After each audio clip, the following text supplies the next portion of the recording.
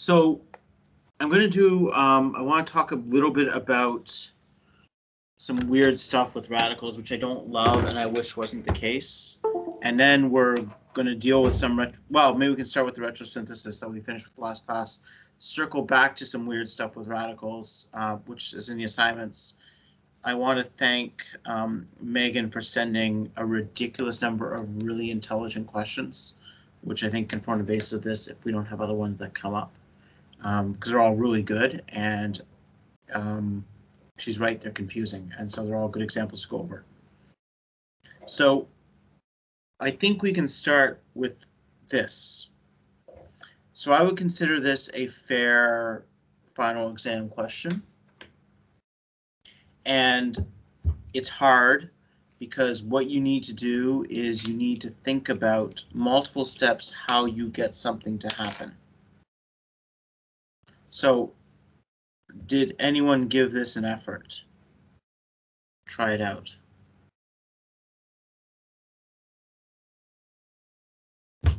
Okay. So what I'm going to do is I'm going to try and remember what I've drawn.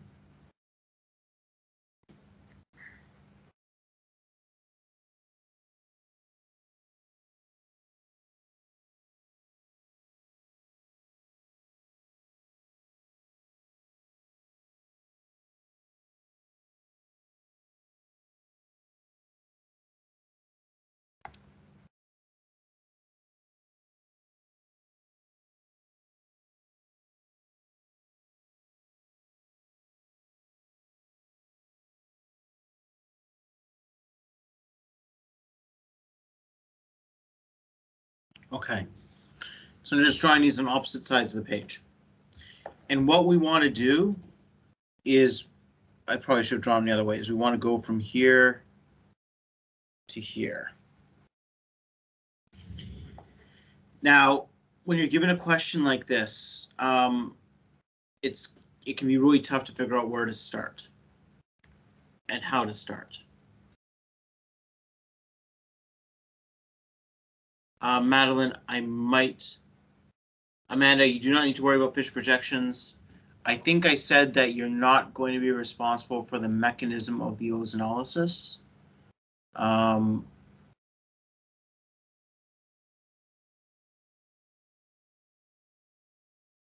think that's it.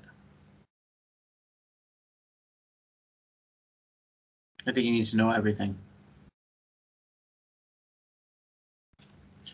And Madeline, I might not have uploaded it yet. I'll check. If I haven't, I'll make sure to upload this immediately afterwards. It takes some time to process after class, and I get distracted, and then I wander off. So I'll stop recording here and I'll upload it during office hours. I'm going to hold some office hours immediately after class for people who have specific questions.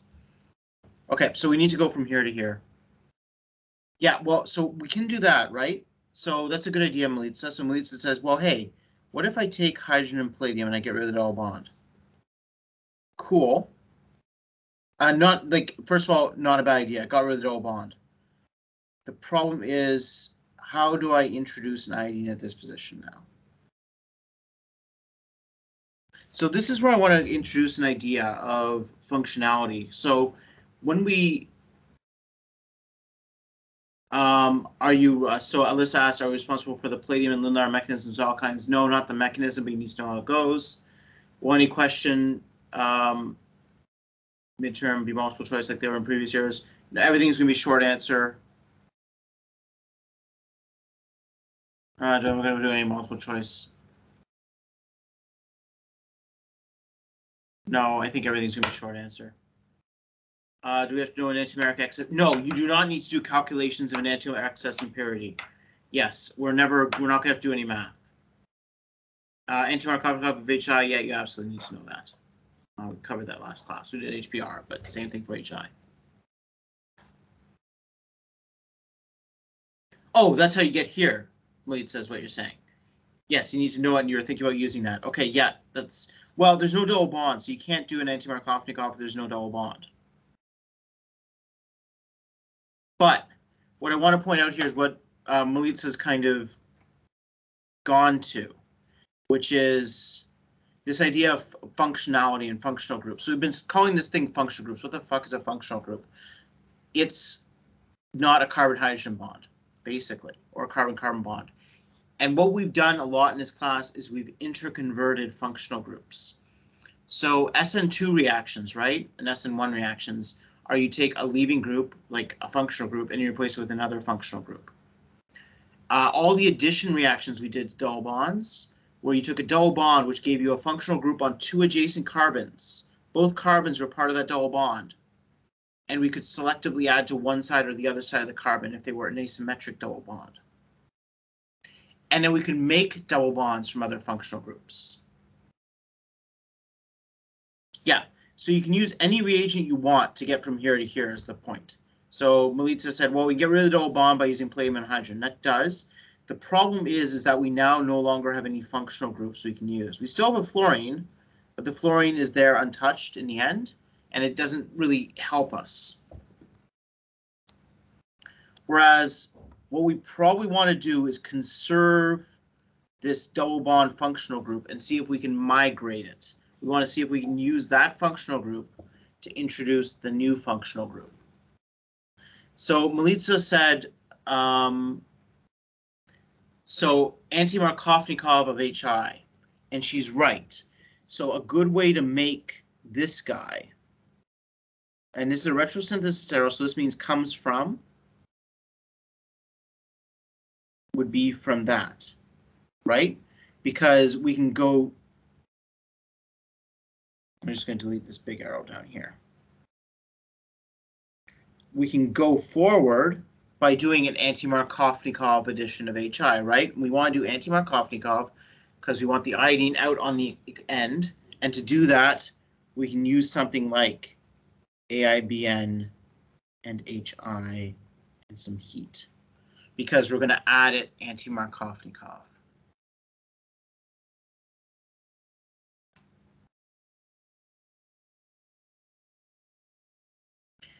We couldn't, so this is saying we couldn't do an epoxide reaction, right? You'd have to switch out a few things because an epoxide, so what we could do, there's no right answer. There are lots of right answers. There are also lots of wrong answers. Another option from this could have been, we could have made an epoxide.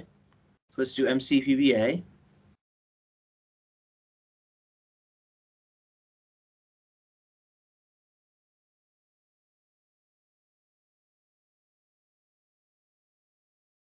So again, epoxide. The problem is if I open an epoxide, right, I'm going to have an alcohol left over. This one's a little, you know what, you can, and I'm thinking about drawing our reagents for this, but they're not reagents we've used in this course, so I'm going to avoid it. There are ways to go to this in 3 steps. But they're a little extra steppy because when you open an epoxide, you get an oxygen here and you get your nucleophile at the other site. So you add 2 things. One thing you can do is if you add like lithium aluminum hydride, which we've seen as a reducing agent, to an epoxide, it acts as a nucleophile. The problem is it's going to go in the wrong spot, so we'll get OH and H.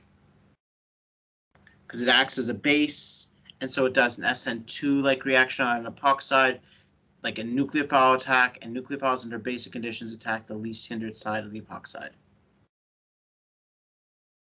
Right, so Megan said, why not use BH3, sodium hydroxide, hydrogen peroxide?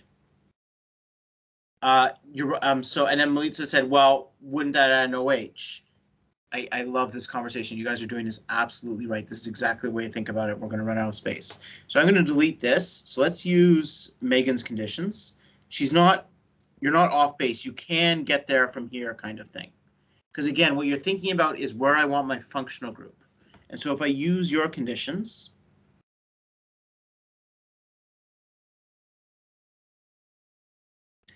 we'll get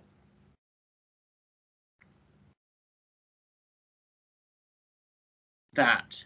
Now that's not an iodide, but can I turn it into an iodide? Yeah. So there's a few options.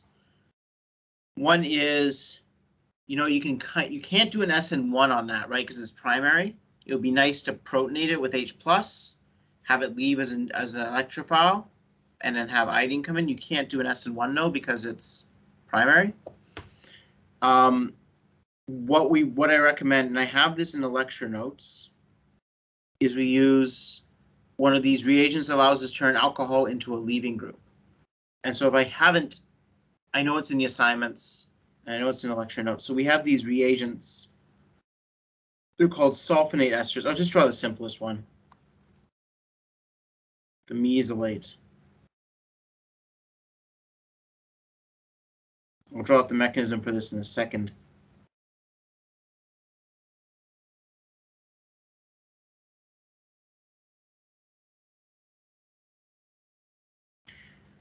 So we can use this mesylate. What the fuck is that? Okay, what that is if I have R, I'm just going to actually skip to the next page. I'll come back to this. I'll do a little sidebar on this. We'll come back. This is actually kind of useful to use. By the way, if you look up any chemistry and it like works, it's like real legitimate chemistry, and it's something I haven't taught in this class, you're very welcome to use it if you're using it to solve problems. And it's like, hey, that's a useful thing for me to be able to switch between stuff. Go nuts. It's an open book exam, so you're welcome to do that. I wouldn't rely on it because you need to look stuff up and it'll take time, but I'm not going to mark you incorrect if you do stuff that's above where we're at to solve problems. You don't need to. Everything can be solved with the chemistry we have covered in this class. But still. So by base, often it's imidazole. Why? Because imidazole is a shitty base, and all you need is a really shitty base.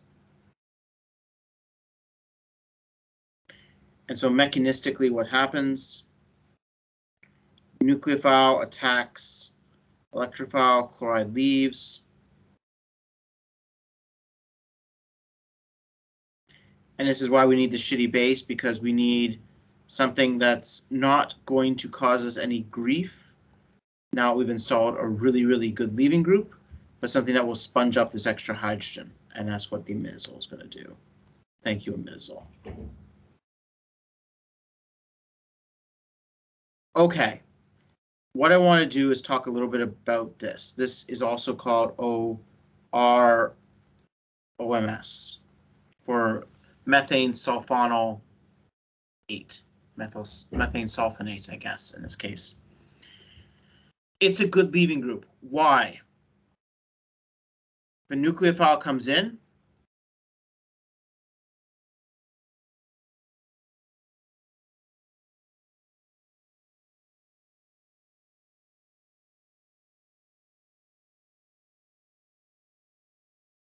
you make that. There's a lot of oxygens there. And it's not resonance per se, but there's a lot of pseudo-resonance going on. And if you think sulfuric acid, we think it's a strong acid because it is a strong acid. Right? And it's a strong acid because it dissociates completely in water. To give that, notice it's the same function, right? It's the same functional groups. These are very stable. So you can do this to turn an alcohol. OH is not a leaving group, but you can do this to turn an alcohol into a leaving group under basic conditions. And so if we take Alyssa's strategy here, we can do an anti-Markovnikov addition of water, followed by activation and turning this into a leaving group and displacement with an iodine nucleophile. That's fine. That'll do it. I'd still say one step is better than two, but full marks either one of those answers. So Alyssa's, sorry, it was Megan's idea. Alyssa says, why can't we just use H+ for us to leave? It can't leave because it's a primary carbocation. And I think if you used neat hydrogen iodide for this, by neat I mean no solvent, just hydrogen iodide, iodine's a shitty base, so you would protonate it, and then the I- would come in and displace the water. And since there's so much HI, the water wouldn't come back and displace the iodine. So if you used, I'd also accept, this is better, but we could just use HI. I'd accept that as an answer as well in this case, but not through an SN1. It will be through an SN2. Can't do SN1. So we have 3 ways to do this one step. But in all cases, what we've essentially done, right, is we've taken this this was the only carbon that was functionalized, and now both of these carbons are functionalized. Okay, but this isn't that. So any we can work both ways into the middle, or we can go one way. Your brain, some of your brains will go one way, some of your brains will go both ways, and either one's fine. Any suggestion on how we can start closing this gap a little bit further? And you can sort of make use of this idea of the functionalization of double bonds.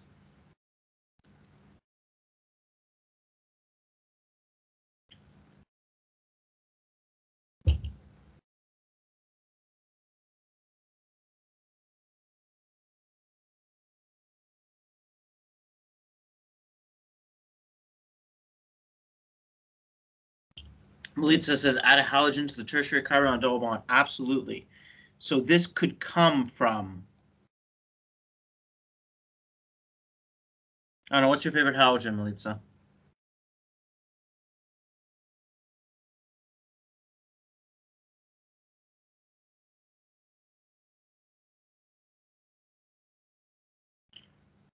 So how do, okay, and then you could make that from another double bond, is what she's saying.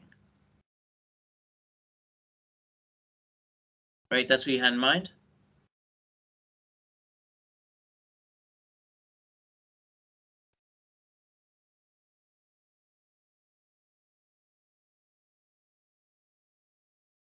Cool. Okay. So Melitza's rushed through and done 2 steps, one after the other here. How would we go forward from this to this? So I think what you need to identify is what is the reaction that's occurring, what is the reagent that would accomplish the reaction you want.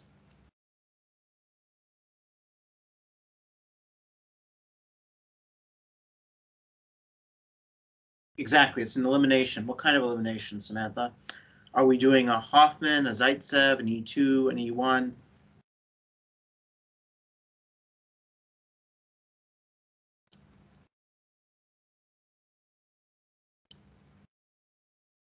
Right. We're trying to create the most, we want to access the easiest double bond, the easiest, most accessible proton to get that. So we want to do a Hoffman elimination. In general, if you can avoid SN1 and SN1 and E1s do, because they're kind of uncontrolled, you got a lot more control with SN2 and E2s. So we'll use potassium carbonate in terbutanol. Sorry, not potassium carbonate. Potassium terbutoxide in terbutanol. That's one of our Hoffman bases. If you left off the terbutanol, I wouldn't care. But that's going to deprotonate the most accessible proton. And then how do we go from here to here?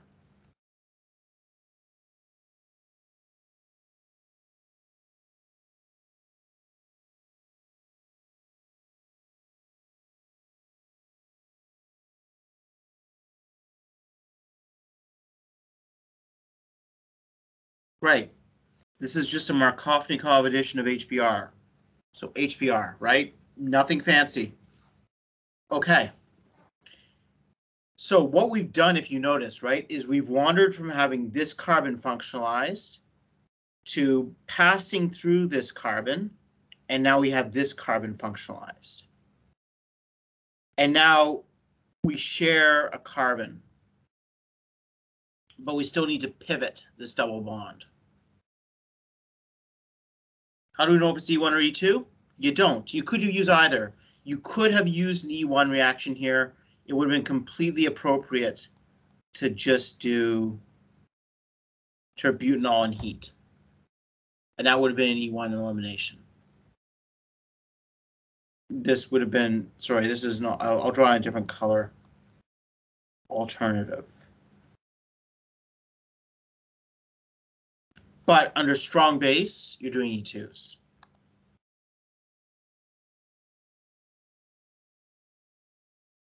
So in a Hoffman elimination, you're using big bulky bases by definition.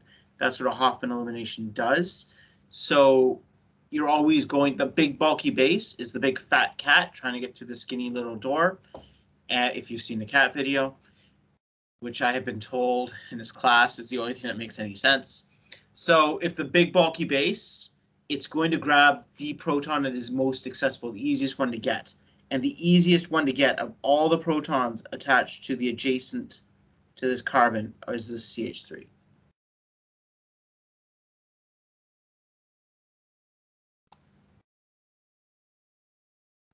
It's a Hoffman because if you did a Zaitsev, you wouldn't get this double bond. Right? If it was a Zaitsev, I would expect you would have eliminated towards the fluorine. Like if we used a Zaitsev base, not one of the big bulky ones, we would have eliminated towards the fluorine, because you can imagine this hydrogen here is quite acidic, because if you have a partial negative charge on this carbon, this fluorine can pull electron density out of there by induction. And if you think about hyperconjugation and that kind of stuff, and the most substituted double bond, this double bond, and double bonds want to be more substituted because of higher hyperconjugation and stability of the pi electrons. And the fluorine's got sp3 orbitals. And so I guess in this case sp2 because it would do resonance, but it's got orbitals that can involve in stabilizing this double bond.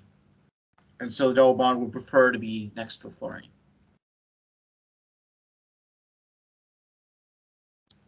So Melissa said, do we need the slash salt alcohol? No, I said you don't. You can skip it. It just always is there because it's always there. Yeah, okay. But even if we didn't have the fluorine there, Hannah, the Zaitsev would then give us sort of a 50-50 mixture between the other two carbons. But it still wouldn't give us the most accessible carbon.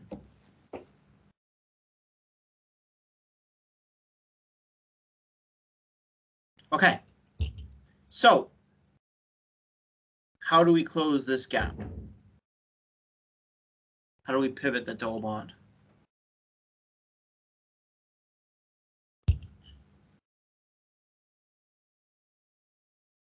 We only need one more structure.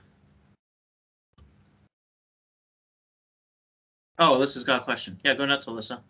Sorry, I'm just confused as to what is going on in the structure on the right. Like, why did you do that first? This guy? With palladium, yeah. Oh, because Melissa asked about what if we had palladium. Oh, okay. Okay. So this is a dead end. Okay. This was a failure and took us nowhere interesting. That's why. Sorry. Okay, so that's not a reagent that would be useful. No. It would not be useful. But it is a reagent that does something. Okay. But that would just be from the last structure, like going to the product, right? Yeah, that was from the start. So what we're doing here is I said make this from this. So this is the product, this is the starting material. Okay. So the product's on the far left. It's just we're showing what you can do with these is we'll often say make this from this, and you can work either way towards the middle. Okay. And you're doing that consciously whether you think about it or not. Like we're already thinking, okay, I want to be moving my functional groups towards where that double bond is on this thing. Like that's why we start moving everything up instead of towards the fluorine and left, because we wanted, yeah, the right thing. Okay, got it. Thank you. So we've got a gap here. With bromine again, anti-Markovnikov, right? So if we take this guy, let's take another bromine. And I completely agree. Because we can do this anti-Markovnikov, right? If it was Markovnikov, the bromine would be here. So it's anti-Markovnikov, HBr and light. Okay, this is the one place where I had to be very careful with how I made my molecule and ask the question to bridge this one.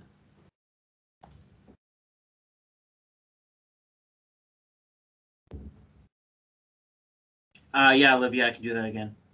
And actually, that was one of the things I was intending to, because Megan asked a really intelligent question on that. Yeah, that's probably a very good idea.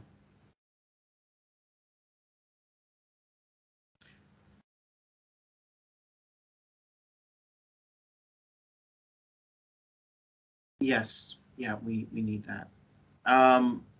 Okay, so what do we need to do here? We need to make a radical, Drake. Otherwise, it will do Markovnikov addition. Yeah, we need to do an elimination.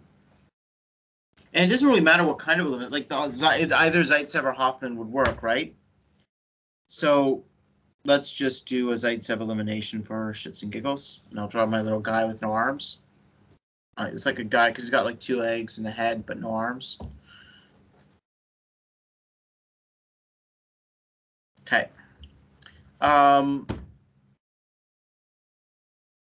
Why does this go towards that product and not back to the starting materials? I actually spent some time thinking about this to make sure this worked.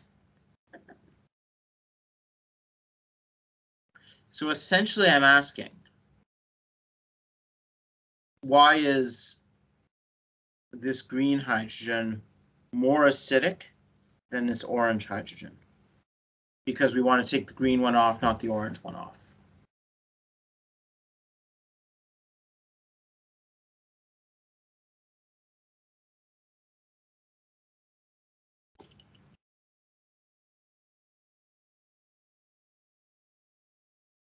Okay, Christian, you're right. Why does that matter?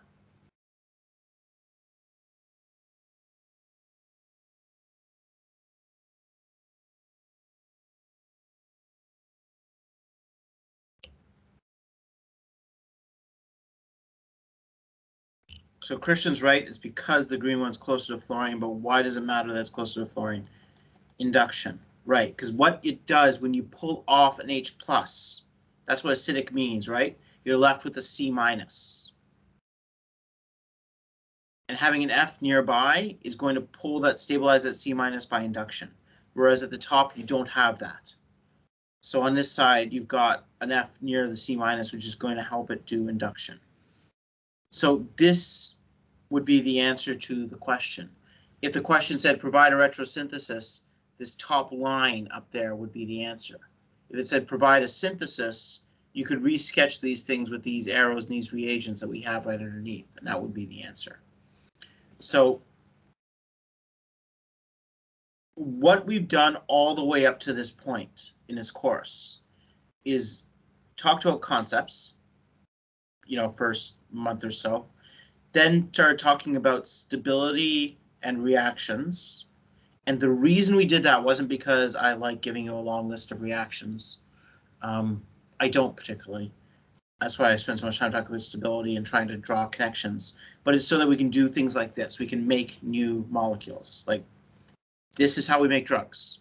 We think about what is possible, how we can stabilize intermediates and help get one thing from another, and use a series of individual steps to convert something into something else, into something else, into something else. This is how every single drug is made. This is what I do for a living, solving puzzles with reagents and seeing if it works. Okay. Would a retrosynthesis require reagents? No. Okay, so Alyssa said, so induction is dominating sterics. It's the same. There's no difference in the sterics, really. They're both of these hydrogens are on tertiary carbons. And this is actually more sterically hindered because it's got the ethyl group. So if anything, a base is going to prefer to deprotonate here a little bit. How we create a bond with a lesser acidic hydrogen if we needed to. We haven't covered that yet. We're not going to, so you don't need to. You're not going to be asked that. How many questions like this are going to be on the final? One. One's enough. Yeah, I'm not going to ask you to do something you can't do.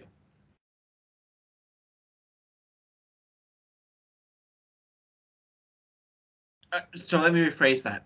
I'm not going to ask you to do something that you haven't been provided with the tools to do. You might not know how to use the tools, in which case, not my problem.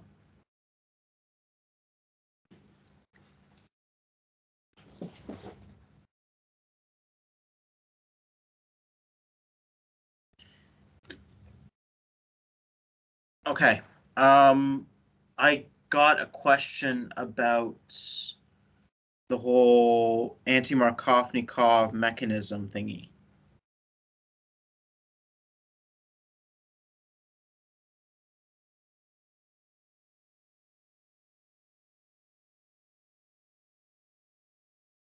This slide or this one?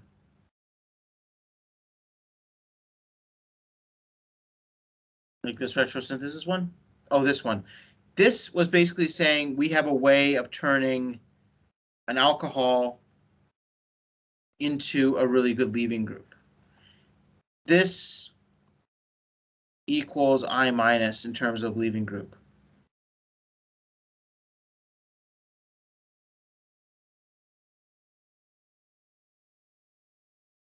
Well, no, it's more like a bromine. I always think of it as a bromine. It's a good leaving group. Actually, if you replace the CH3 with the CF3, that's trifluoromethane sulfonate. It is the best leaving group known to man. That is stable. So it's a triflate group, and it's abbreviated OTF instead of OMS. So if this is a CH3 or CF3,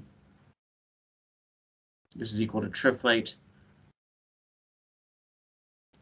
And triflate is a much better leaving group than iodine. Triflate is the Ferrari of leaving groups. It leaves if you look at it the wrong way. So this is actually, so we can turn an alcohol, which is not a leaving group, an OH, it is not a leaving group, into a leaving group.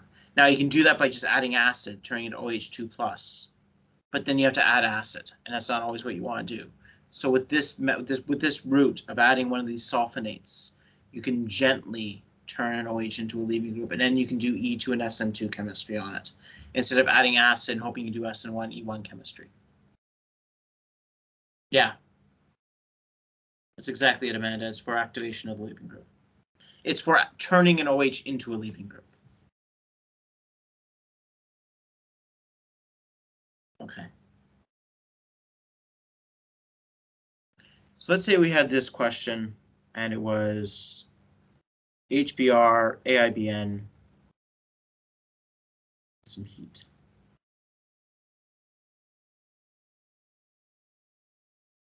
Does this work for kind of what you want to do? I'm scrolling back up. Olivia.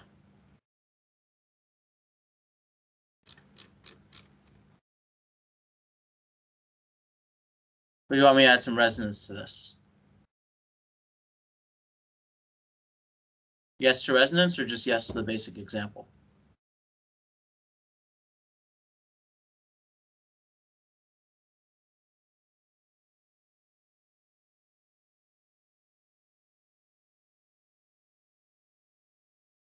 Any other opinions? Either works. You know what? I think I want to point something out. So I'm gonna fuck with your minds. So we're gonna split the difference. We're gonna do something that looks like it's gonna do resonance. Okay, because if let's just think for a second about the Markovnikov addition here. Okay, So before we do the anti-Markovnikov, let's just run through the Markovnikov addition.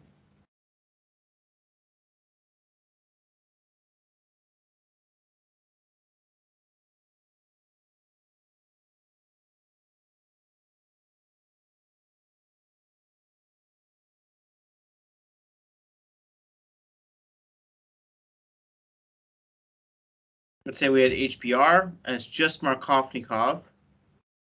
Hopefully, at this point, you're thinking, oh God, I know how to do this. Thank you, thank you, thank you.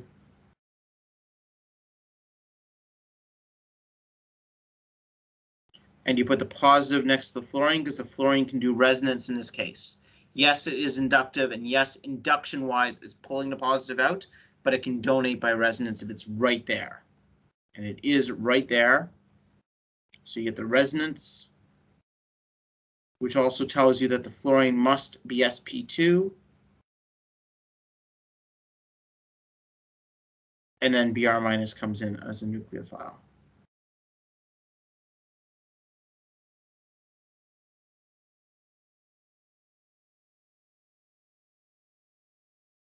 We're good, right? So probably if you're thinking about, it's almost like a pattern I think you'd be stupid, and none of you are, not to have noticed, whereas if you have a heteroatom single bonded to a double bonded carbon, it's going to participate in resonance. And so the charge is going to go there because you can do the whole resonance thing with the lone pairs on the heteroatom. It's really tempting to fall into that trap with the radicals because you think, okay, radicals, carbocations. John said they're kind of similar. I'm going to think similarly. Okay, so let's just keep that in mind as we do this problem. So we take AIBN, and again, just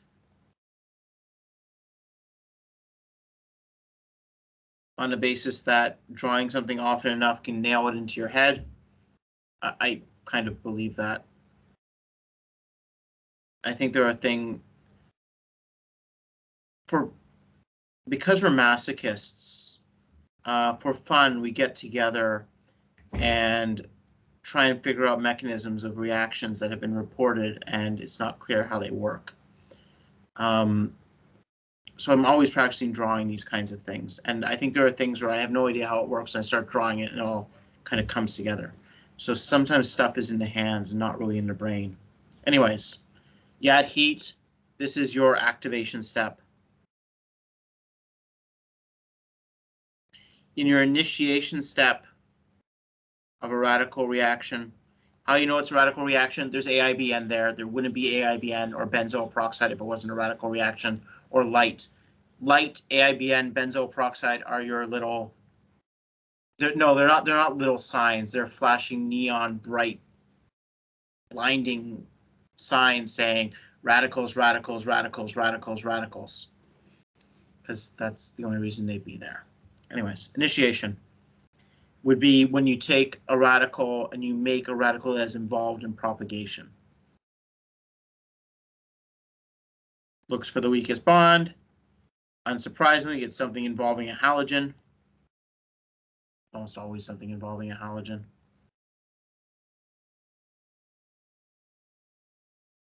If there is a halogen around to be involved in. Bromine. Okay. Now,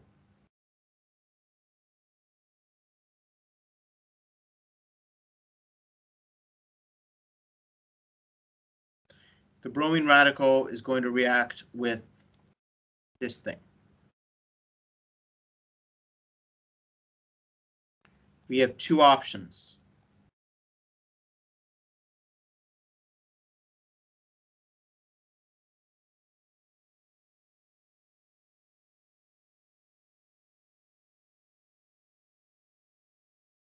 Right, the bromine can go on the same carbon as the fluorine, or it can go on the opposite carbon as the fluorine.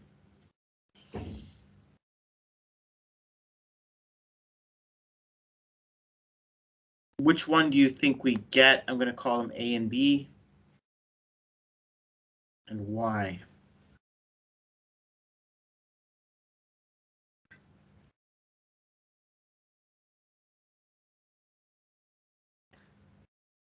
Okay, so on Melitza's question, so while people think about this, oh shit, that is not going to be good.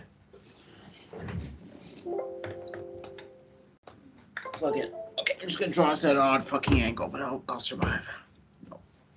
So on Melitza's question, do we have to draw the resonance on the blue one? No, you don't, but you need to be able to draw the right product. And if you don't draw the resonance, you need to know that there's resonance. As long as you know and you understand that that's what's happening, you're fine. Especially if I ask you to draw give me the product. But if I ask you to draw the complete mechanism and justify it, then probably at least saying because resonance, even if you don't draw it, would be important. Okay, so the consensus seems to be A is better. Why is A better?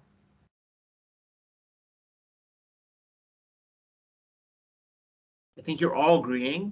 I don't think Olivia is saying that F is radical, which is that it's next to it. Both secondary C. A is better because of resonance with F. Induction. The radical is. So Hannah, that is a wonderful way of not answering the question.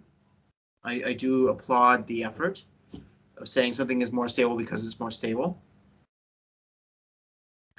So I'm going to come back to what Faith said. Both are secondary carbons. It's absolutely correct. A is better because of resonance with F. Let's be very careful about that because you're wrong on that. And so we have induction. Is induction important if you don't have a charge? There's no charge on that radical.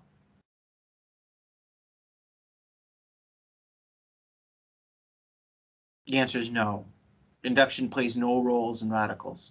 Radicals are neutral. They don't give a fuck for your induction. You can take your induction and stuff it. They don't care. What they want to know is they like hyperconjugation. They love resonance. That's what they're interested in. So induction is not a good enough argument. Okay, let's think about the resonance thing for a second. And I said I was going to trap you, and I told you I was going to trap you, and then you got trapped. Do you want to play poker for money? I like you. Okay, so if we're going to do resonance, the resonance you would draw would be that. Like that's the resonance, right? One electron resonance, ba. I don't know if the ba was necessary. I am obviously very excited.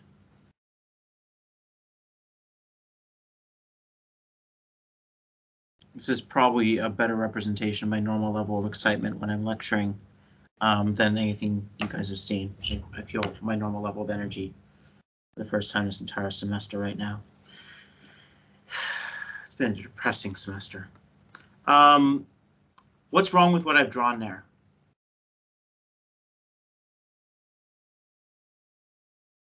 There, Faith.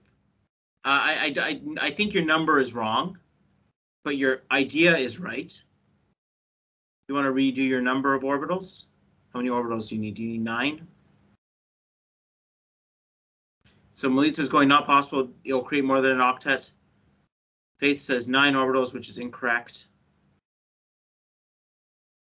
5 orbitals. That's exactly it, right? So 2 orbitals for each, 1 orbital for each lone pair, 1 orbital for the sigma bond, 1 orbital for the pi bond. That's 4 orbitals, and then another orbital for that lone pair, for that lone electron. Our hand only goes to 4 because we don't have thumbs.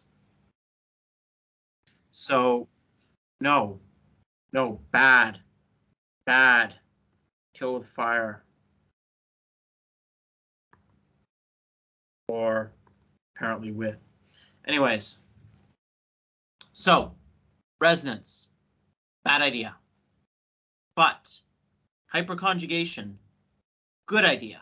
So these are both secondary carbons, as people have pointed out, but one's got a fluorine on it and the other one doesn't. And so even though this is only a secondary carbon, it's a secondary carbon with 3 atoms attached to it that have sp X orbitals. And so the fluorine can also participate in hyperconjugation.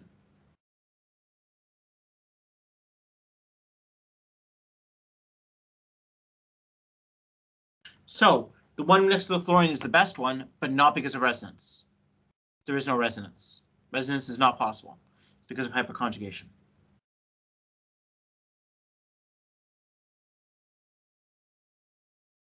So we just spent a lot of time thinking about this particular issue, right?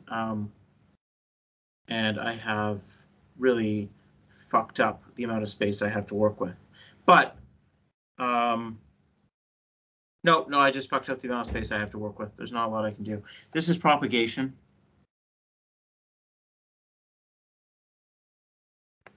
So I am going to redraw my propagation on the next page.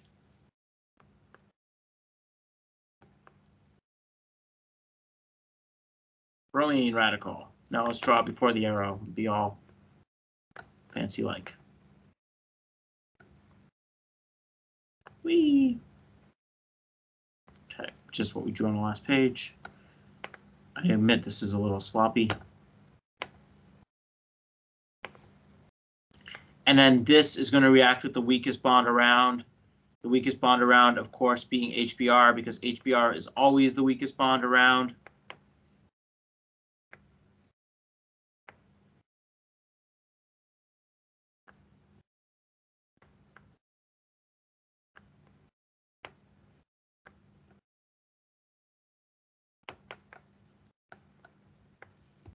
And so what we've done is we've done an anti-Markovnikov addition of HBr. Now we can draw termination steps. In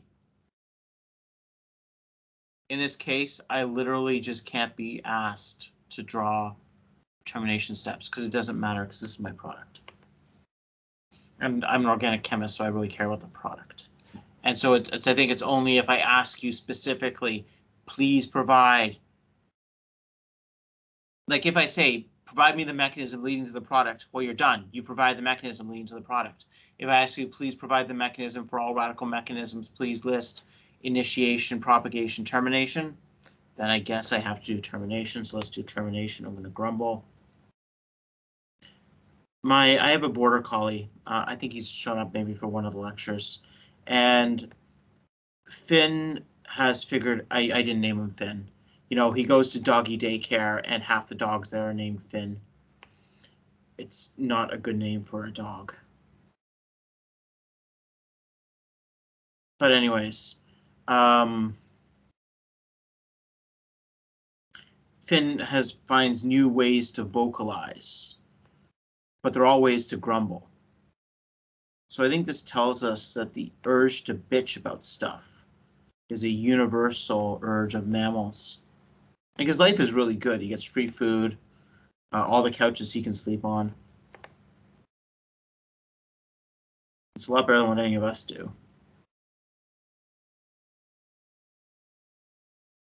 You know, he's never overtired because he gets a nap all day.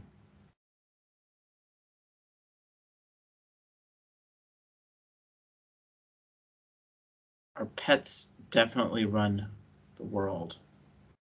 We just do what they tell us to do.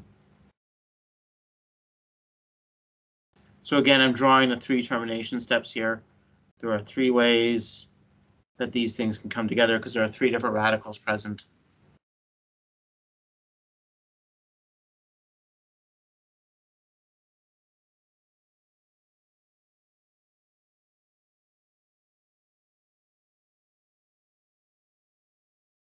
Anyways, I'm really sorry about the.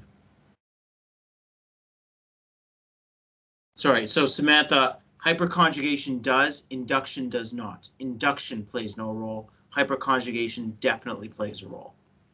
I like to think I'd never confuse those two vocally, but I probably did because I just got too excited and started yelling.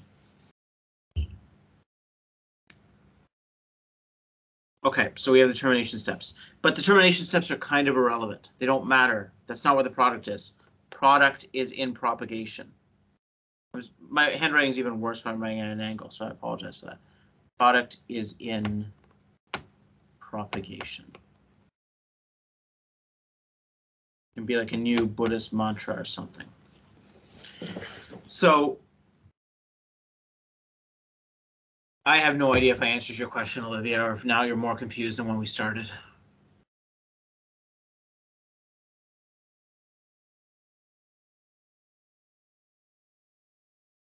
You want to let me know? How do we know when halides contribute to hyperconjugation? So, Melitza, halides always contribute to hyperconjugation. Normally, though, we don't necessarily consider them very much because the effect, if you have a halide attached to an atom, and you're talking about anions or cations, like positive charges or negative charges, the hyperconjugation effect is normally swamped by induction or resonance. So if it's a positive charge, you're never going to think too hard about the hyperconjugation because you're going to be doing it by resonance. You're going to be doing it by conjugation. So the halide is going to do it by resonance. It's going to stabilize that positive charge by resonance. That's so much better than anything else, right? Like a primary carbocation stabilized by resonance is pretty damn good. Like it's the only one that's even worse than a tertiary is the owl one, and that's because it's primary carbocation and primary carbocation resonance. But a primary carbocation resonance with like I'm using a lot of words and I'm waving around and I can draw on paper. As we've discussed, this is the only bad resonance that's worse than tertiary. Every other resonance is better than tertiary. But, you know, a primary carbocation with a fluorine on it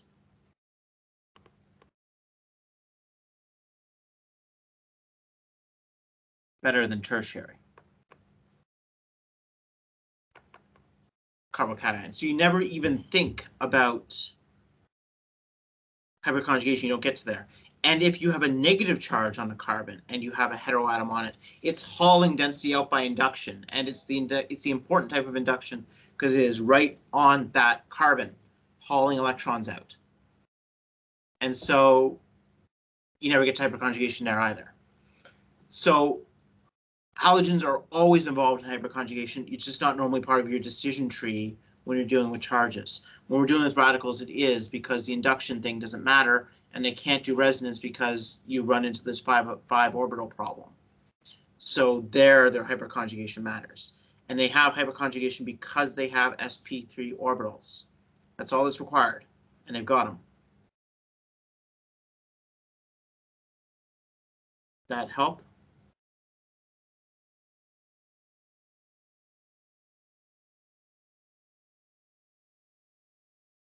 Cool. Okay. Last example I want to do is actually a direct question from Megan, and it's because you're going to see this, and it's slightly confusing. In lecture 29, I was wondering why the major product was ethyl hash and the bromine dashed.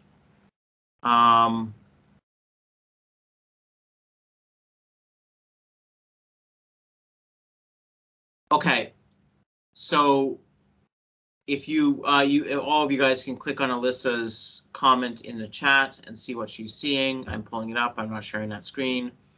So we had what the question has is we have a radical adjacent to an isopropyl group on a tertiary carbon, and we have bromine on it. And Alyssa's saying, why is the bromine down in the major product and up in the minor product? Well, the question is, where does the BR want to approach from? So that radical is actually in a p orbital. Why? Because I can get all the other electrons that are paired up down into sp2 orbitals then, instead of up in sp3 orbitals, and I win the game of electron minimization. Like if I can, having a single electron in a p orbital and 3 electrons in sp2 orbitals is better than having all the 7 electrons in sp3 orbitals. So it's 6 in sp2, 1 in p, versus 7 in sp3. Anyways, so it's in a p orbital. So your bromine BR can approach from either the top face or the bottom face.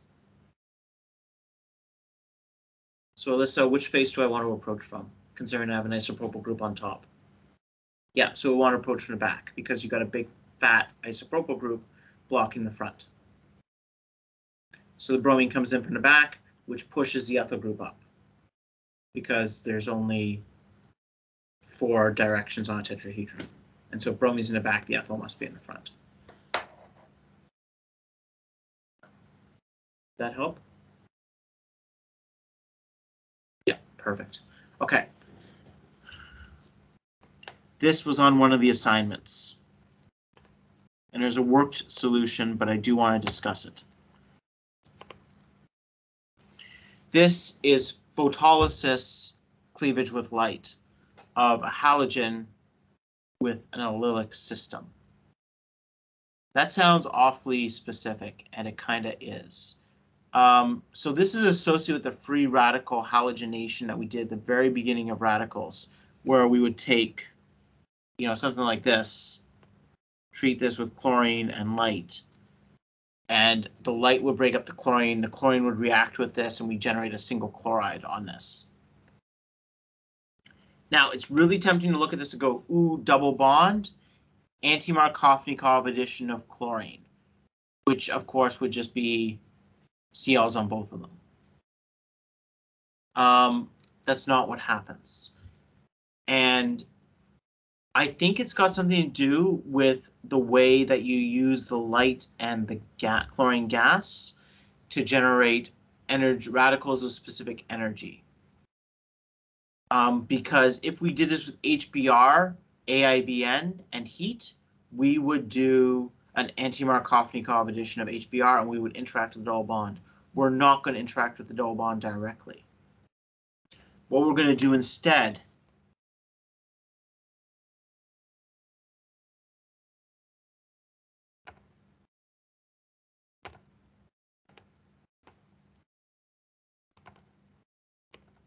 and of light, you get chlorine radicals.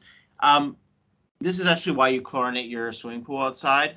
You put chlorine in there, there's sunlight, it slowly cleaves your chlorine gas into chlorine radicals. Your chlorine radicals then attack the cell membranes of bacteria and fungi and all sorts of things, and chlorine just fucks them up. It also fucks you up, which is why you shouldn't spend too much time in your bath or in your swimming pool without washing off the chlorine afterwards. You're protected because you have this thick layer of stuff that isn't really alive on your skin, whereas bacteria and fungi don't have that protection. You get to the single cell organism and you kill it. But yeah, chlorine-free radicals, way we clean swimming pools. Regardless, there's no activation step because we're immediately making the radical that's going to be involved in propagation. So initiation is when you make a radical involved in propagation. So you could label this as initiation activation. So if you want to, I'm fine with this. If you want to define activation as making two radicals out of zero radicals, and initiation is making a radical that's involved in propagation, then you should label this initiation activation. It's both. But you won't find many textbooks talk about activation. It's kind of a trantism because I think these are two separate concepts and they throw them all under initiation. Then we have two different types of initiation. I just don't believe that. So I like separating these terminologically. Epistemology of organic chemistry. Okay, this is just where shit gets weird. Okay, what I want to consider is the stability of a radical. Because we've got, remember, radicals really like being stable. And actually the question I've got for this is why doesn't it, and I don't actually have an answer for you, is why doesn't this happen with the anti-Markovnikov addition of hydrogen halides across double bonds? And I don't know. I don't know. Okay, so let's consider two options. Let's consider three options where we can have this radical attack. It can attack the double bond. So I could get this radical. I could get this radical, or it can grab this hydrogen. This allylic hydrogen. It's allylic because it makes an allyl group, which is 3 carbons with a double bond in it. And those can be cations, anions, or radicals, but there's resonance. That's the whole point of allylic. And in that case, what I'll make is this radical plus HCl.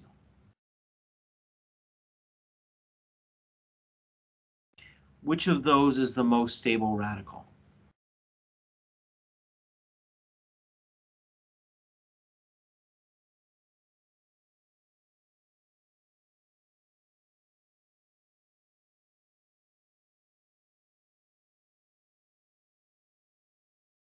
Yeah, the third, because it's in resonance. The third radical is in resonance. So it's the most stable radical. So when chlorine has this option, and again, I don't understand why this doesn't happen with the anti-Markovnik competition when you have HBr or something like that. And when you add heat and AIBN, it does behave differently. I think there's, so I don't think we fully understand the mechanism, because I think I'm lying to you somewhere in the mechanism. I just don't know where. There's something else going on. This is just pure radicals floating around. You generate the most stable radical. The most stable radical is that. Okay. Now, this is where I got a really good question on the from Megan, because the assignment says, I'll tell you what the answer is, that this then reacts with chlorine from this radical to give, not that, that's impossible what I just drew.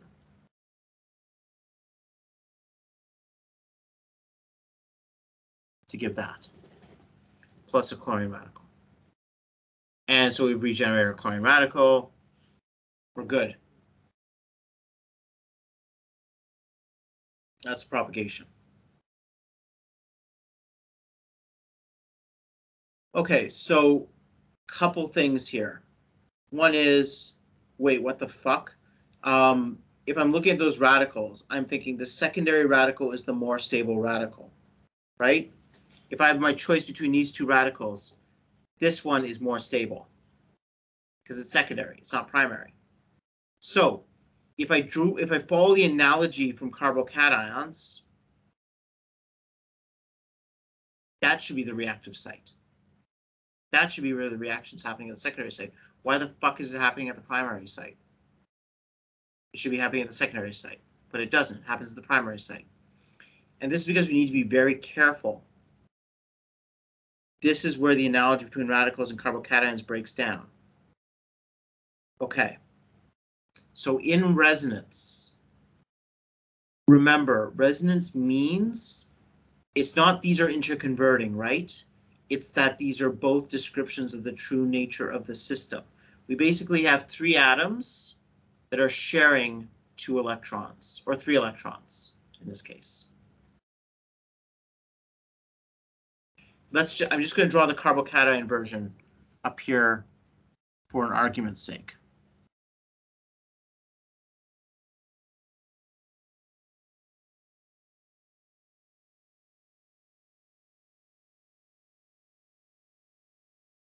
I guess it wouldn't be a negative nucleophile, it would be a neutral nucleophile, but still. My argument holds true. Nucleophile would add at the secondary site. Still don't understand why hydrogen can react with the chlorine. Why not? Like, I can generate a more stable radical that way. I always want to generate the radical I'm stable generating is a carbon radical. And I've got a choice of 3 carbon radicals. I actually got more choices. And I'm going to break the weakest bond I can. The weakest bond I can leads to the stablest radical. Plus has to be a weak bond. Carbon-carbon double bonds are very weak, so those are good candidates. A carbon-hydrogen bond isn't particularly weak, which I think is maybe where you're coming from. It's like, that's actually a pretty decent bond. Why are you breaking it? Well, I can make a really, really, really stable radical. That's why. And that weakens that carbon-hydrogen bond because I can make a stable radical.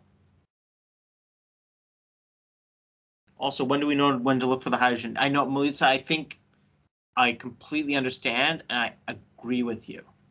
And so what I'm going to say there is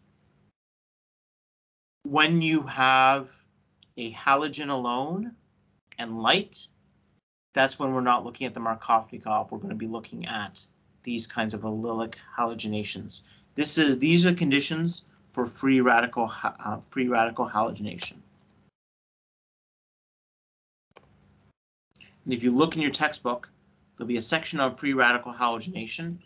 It's actually quite a large section generally, and a little bit at the end about anti-Markovnikov additions to double bonds. I've kind of inverted that. I spent a little bit more time on the anti-Markovnikov additions to double bonds because that's actually useful. This is normally less useful because it's normally pretty uncontrolled. So when we have light and halogen gas, that's when this stuff occurs. But wouldn't a double bond be faster? Which is a great question. No, it's not. And it jumps to mind thinking, and that's because you're thinking, hey, the double bond is a weaker bond. But it's not. That carbon-hydrogen bond is particularly weak. It's much weaker than normal carbon-hydrogen bonds because the radical is so stable. And so the transition state of that transformation is quite low. Ionically, it's high. That's a hard hydrogen to remove using a base. But using a radical, it's a very easy hydrogen to remove. It's a different mechanism. It's a different type of reaction. It's a different activation energy.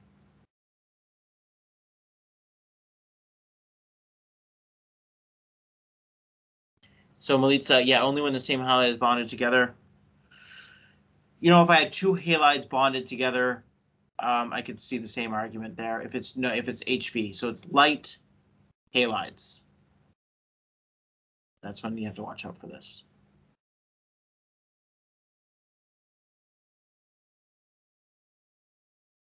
Okay, I want to come back to this thing down here. Now, remember what the resonance means. What we're saying here is the nucleophile attacks this carbon because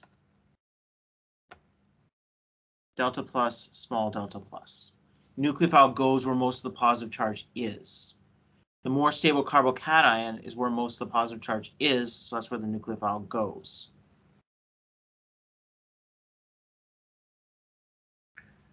We don't have a charge with the radicals.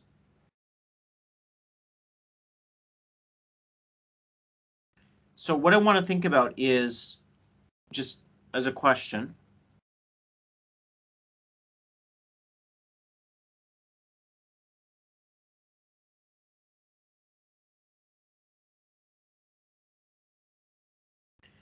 which of those products is more stable, the navy or the orange?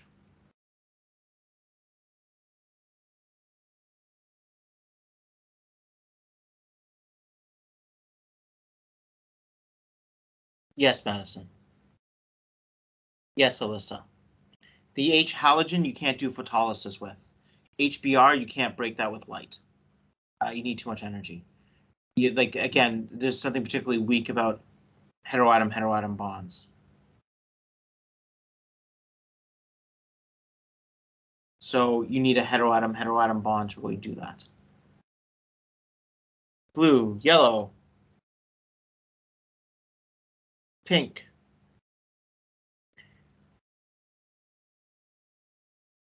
Lauren, Melitza, you sound more certain. Faith, you have a question mark, and so you sound less certain. And Alyssa's wrong. Right. Okay, Melitza, you're bam on. That is exactly the answer. The blue is more stable because double bond has got more carbons attached to it. In every other case, all the other bonds are about the same energy. The only thing that's different is double bond is more substituted in blue than orange. And Zaitsev eliminations happen because you make the more substitute double bond, because the double bond can do more hyperconjugation because there's more carbons and atoms with sp3 orbitals next to it. It's a happier double bond. Blue is more stable. Okay, so blue, that check mark should probably be blue. So if blue is more stable and you have a resonance structure leading to it,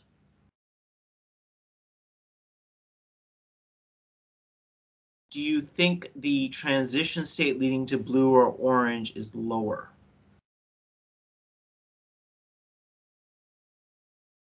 So I think the question I've got for you then is the energy of this, maybe I can reduce this question down to what I'm really asking. Is the energy of this lower than this, or does that question make no sense?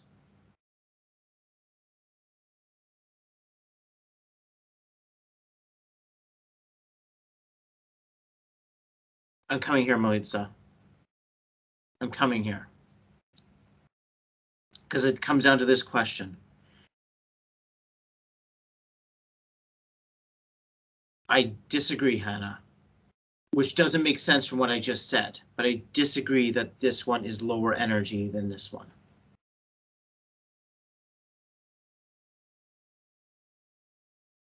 I would argue that this question makes no sense.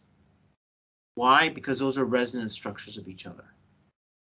Like we can compare and say this resonance structure is lower energy than that resonance structure, but the reaction doesn't react from one resonance structure or another resonance structure. The reaction reacts from a resonance hybrid, which is a single energy.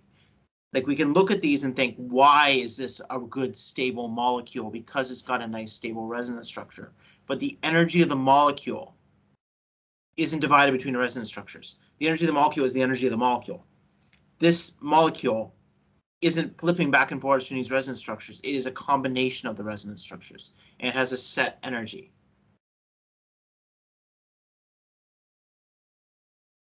Right? It's not changing between the resonance structures. The resonance structures contribute to the energy of the molecule. Okay. So if we agree that the blue product is the more stable product, we agree that the starting material leading to orange and blue is the same thing because it's the resonance hybrid. Which one's going to go faster? So let's just draw this out on a reaction coordinate diagram.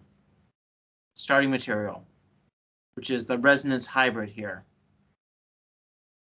Blue product is more stable. Orange product is less stable. We've agreed on that. Which one's going to have a lower barrier? Faster is whichever has a lower activation energy. Exactly. So under these conditions, which one's going to have the lower activation energy? If the starting material is the same energy, there's actually really normally only one answer on this. Because it's a radical reaction. It's diffusion limited. By definition, you're going to be slightly lower for the blue. So the blue's formed because the transition state leading to it's lower because it's the same starting material and it's the same reaction. It's not like these are different reactions. It's radical combination. It's a radical reacting with chlorine. And radicals are really reactive. They don't care a lot about sterics. Sterics are a little bit different. Doesn't really matter for radicals. They don't give a shit about sterics. It's leading to the more stable product. And it's because here's where the trap happens with radicals versus carbocations. With the carbocations, we identified the more stable resonance structure when it reacted like that. But it wasn't because it was the more stable resonance structure. It's because in a resonance hybrid, the more stable resonance structure is putting more positive charge on that site. And it's the electrostatic interaction between the nucleophile, which is negative, and the carbocation, which is positive, that makes the bond. And it's much more likely to do it here than here because there's a lot more positive charge at one site than another. Whereas for the radicals, there's no charge. There's no electrostatic attraction. And so the bond that forms is the one that leads to the more stable product.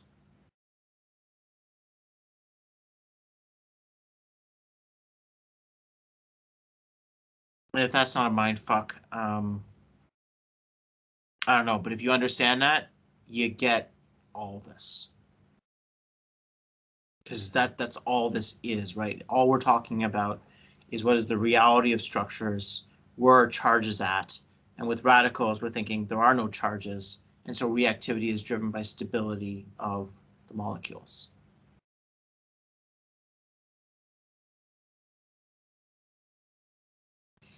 I think I'm comparing the idea of this resonance hybrid with the resonance hybrid of these radicals, and I don't actually know how to draw a resonance hybrid of radicals. like there's a half radical on both of those carbons, but what's half an electron?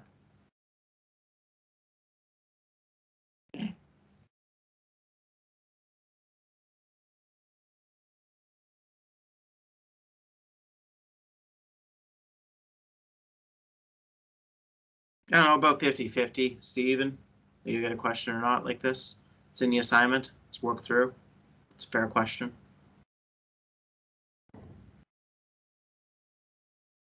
It's only quasi-evil. If you understood what we were just discussing there and why this happens, then you've got it.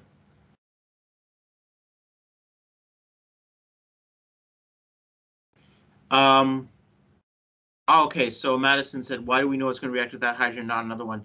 No other hydrogen on that molecule would have given you resonance. You can take off any other hydrogen on that molecule, and there's no resonance possible. And so it's not particularly good. The only reason it reacts with that hydrogen is because of resonance with double bond. Can I go back to your question? What was your question, Melissa?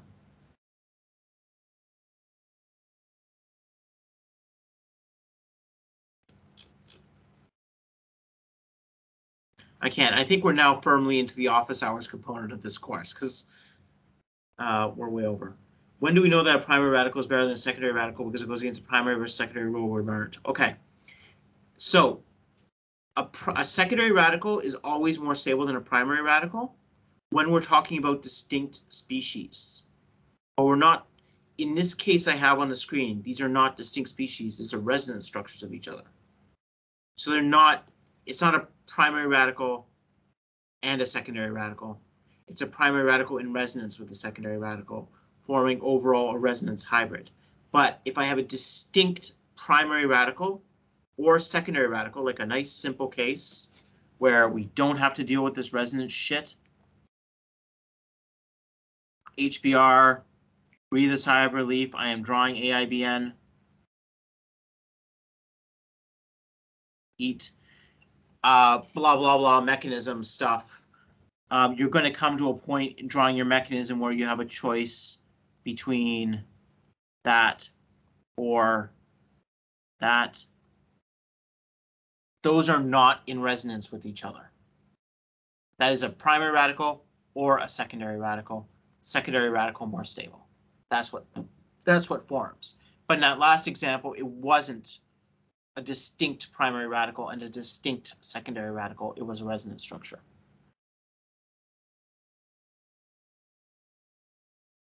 No, you don't like radicals. Nobody likes radicals.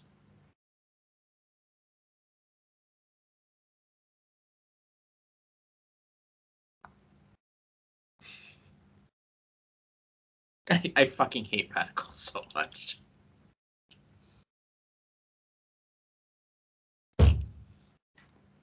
I actually will make it like in our lab. We'll try and go out of my way to not use them if I can think of a good way to avoid it, because I don't like the way they look.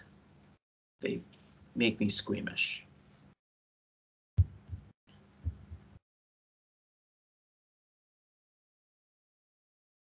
Just like I don't really like the color brown. Anyways. Okay. I think we have actually completed all the course material. We've addressed all the lectures. I can do some more. I'm basically just going to run these as more retrosynthesis questions. I'll keep doing retrosynthesis questions until the cows come home. Do examples from assignments or anything that anybody asks for the next 2 classes before the final. The assignment goes live at midnight tonight, but it's office hours. If anyone has questions, I am going to stop recording, and then I'm going to start recording an office hour session.